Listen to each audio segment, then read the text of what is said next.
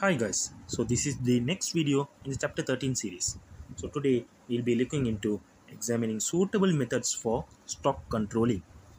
Now let's look into what stock controlling means. Stock controlling, maintaining stocks at an optimum level with a low cost in order to maintain the continuity of the manufacturing process. Optimum stock, holding stocks in a way which does not create any shortages or excess of stocks. Importance of stock control, to continue the production and marketing activities without any stoppages, to reduce the cost of holding excess, to get the maximum use of resources such as machinery, labor, etc., to face unexpected situations of demand. Now let's look into different ways in how stocks are controlled.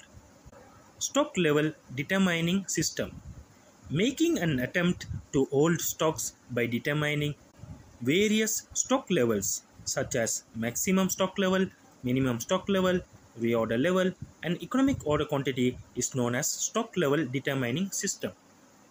ABC analysis. Organizations that hold a great number of material items uses ABC analysis for controlling stocks.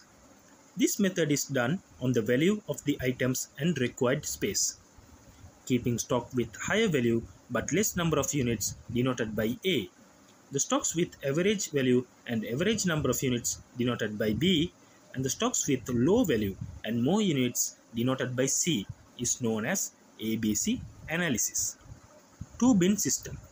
By keeping same kind of stocks in two bins, one being large and the other being small. First, the stocks in the large bin is used until they are finished.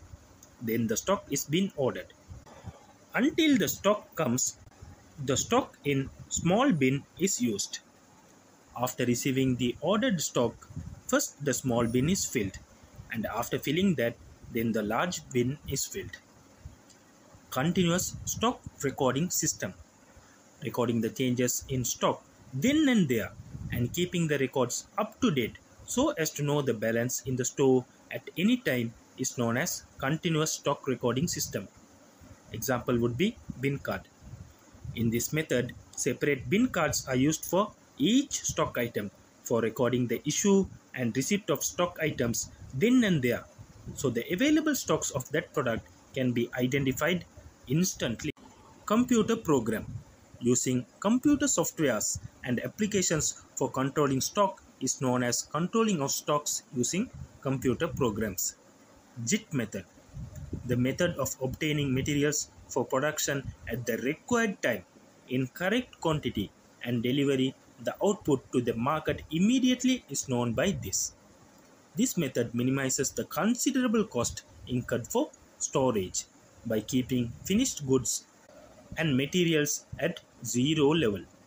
So that's it with this video guys. Please do like and share to learn and let others learn.